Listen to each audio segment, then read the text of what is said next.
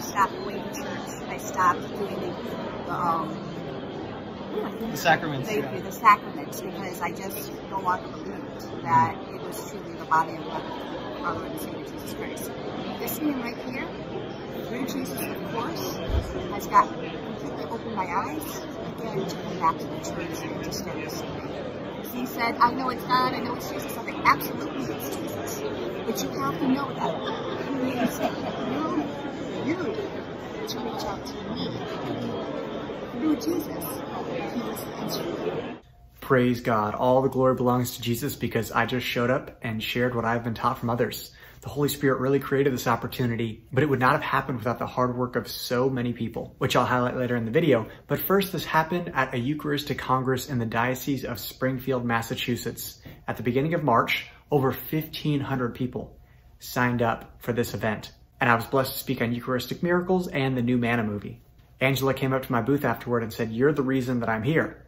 And I was kind of confused. She didn't know who I was, but came to my talk, and something I said brought her to believe in the true presence. So thanks be to God for that. When she was telling me this the first time, I was like, well, thank you, Jesus, for that. But she was like, no, it was you that was the instrument, what she said in that video before. And then I asked her if I could record it to show Anne-Marie. And then afterwards she said, feel free to share this with anyone. So I want to share it with you all because I just thought that was so amazing. What a joy to hear this. And I thought, man, if this presentation I gave was able to make that impact on her, I can only imagine what the Eucharistic Miracles movie will do. When people see the CGI of transubstantiation, when they see the Bible passages brought to life, when they hear the details of these miracles shared by the doctors who analyzed it themselves, it is going to change the world. We can't do it without your help, so please give your tax-deductible donation today at eucharisticmiraclesmovie.com, as post-production is the most expensive part.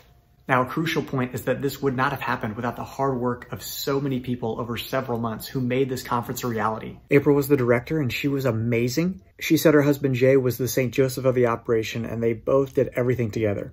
She just had her 7th kid a few months ago and was still doing everything for this. She had a very traumatic delivery. Her husband had symptoms of a heart attack just 2 weeks before the conference, but they persevered. That's what we have to do. When we're working hard for something, Satan is going to attack. He did so with April, he's done so with this movie. Jesus says, he who endures to the end will be saved, right? So we have to do this on a smaller level with our daily crosses that we carry. April worked on this conference for the last 18 months and bore this fruit, and I'm sure much more than what you saw in this short clip. Now, Bishop Byrne was the bishop of the diocese, an incredible man, so funny, so warm, truly a shepherd, and I was so grateful to meet him. Father David was the spiritual director, and April said that he was saying masses all the time for the success of this event. So the mass is the most powerful prayer that we know. So thank you, Father David, for doing that. Then there were so many people involved with logistics, picking me up from the airport, hotels, all these things, dinners, Maria, Virginia. There was also Carolee who promoted the event. I did an interview with her. She also picked up the movie poster for the event. And there are so many other people that I don't know, but thank you for that.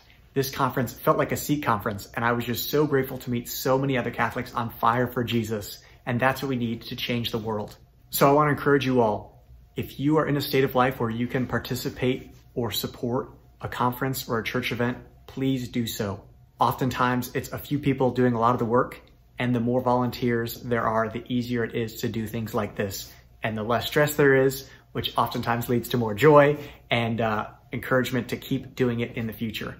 I always say teamwork makes the dream work, and that is so true in this arena and many others. So volunteer, it makes a huge difference. Please like and share this video. Have a blessed day, and God love you.